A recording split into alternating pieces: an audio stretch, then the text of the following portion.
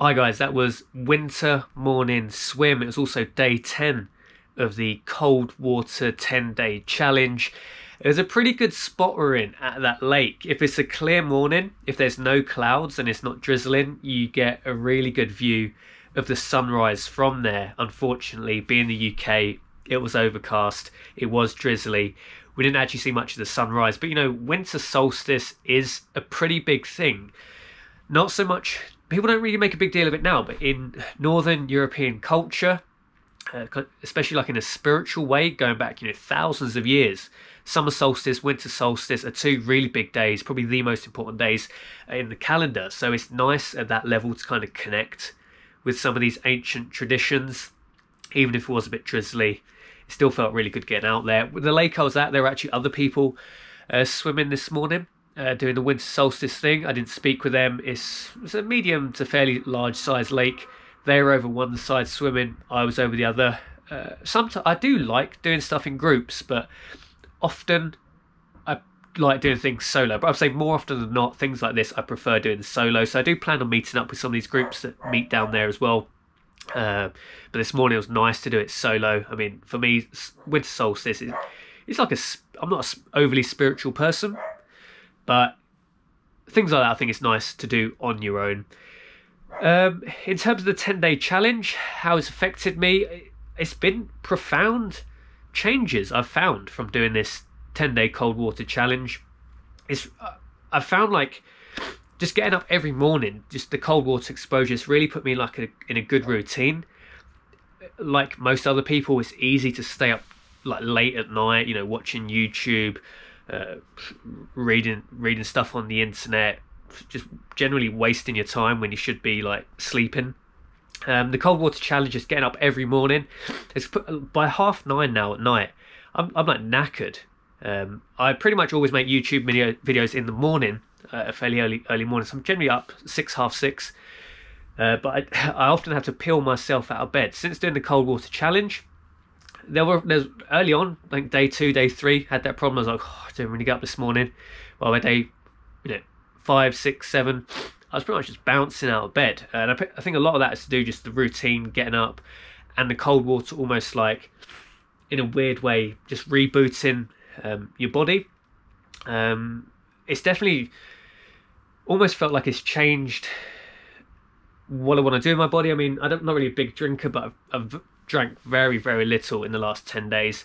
I've had like, on 2 nights, like 1 can of Guinness, and that was enough to knock me out. And not even in a particularly nice way. I felt kind of almost a bit like sick and like a headache. So I've definitely felt like a lot healthier. It's definitely like a mind. It's hard to talk about it without just sounding like evangelical or a bit silly. Generally, I'm a person that thinks, well, a lot of things in life are placebo. There's nothing wrong with placebo if it makes a positive effect on you. But I think this is a pretty powerful tool. You know, I've done various experiments on my body over the years.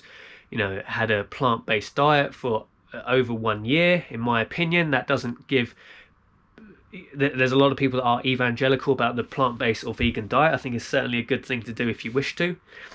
I don't think the changes on your body are as big as a lot of the documentaries that a lot of the people on the internet make out. I think the changes on your body are very slight. It may be healthier if it's done correctly, but it doesn't suddenly make you like an athlete overnight. It's not really that noticeable.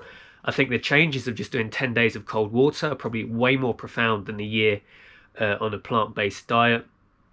That's just my opinion. It's still early days to test out. This isn't like a full like conclusion of my thoughts and experiences on it, I'll probably do another follow-up video at some point, but this is just my immediate thoughts from the last 10 days. I think it's just gonna be like better routine. I used to kind of wake up. I'm a person that likes to follow news, politics, what's going on in the world, like recession, economic stuff like that. It's probably given me a better balance. I kind of get up now, going out for a purpose, going out for the cold water, whereas before I'd make like a cup of tea, read the news, maybe watch some YouTubers who follow current affairs. It's good, and it's something I still want to do. Maybe I was doing it too much. Generally, it's quite a negative thing to do in the morning. The news is generally quite negative. You hear more negatives than positives. So just waking up, doing something positive. So this isn't a full conclusion of the cold water challenge, but I do think there is something in it. There is something about making your life more positive, about being a healthier person, making really good mental changes to your life. It seems quite powerful. If I could say what would change your life the most, would it be getting up running every day? Would it be cutting out all animal-based products? Would it be, I don't know, going to a new city every week? I'd say no. Like, out of all those, probably the cold water doesn't have to be every day, but a couple of times a week, at least once a week, is probably going to make the biggest change out of the things that I've experienced so far, about the various little experiments that I've run in my life. So there certainly is something to it. I've got the Wim Hof book now. I'm reading that. So yeah, we'll see where this takes us. But anyway, that was Cold Water Challenge day 10. It's a pretty interesting one.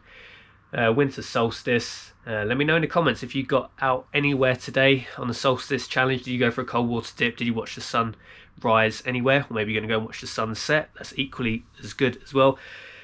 Anyway, thanks for watching this video, guys. I do really want to keep on doing everyday YouTube videos. We got the old baby cot here, so this is something somewhat ominous about the coming changes that we'll probably make to the YouTube videos.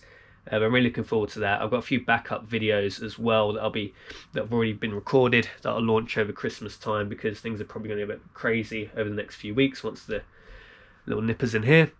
Thanks for watching the video, guys. Anyway, I'll do a video tomorrow, so I'll see you in tomorrow's video. Take it easy.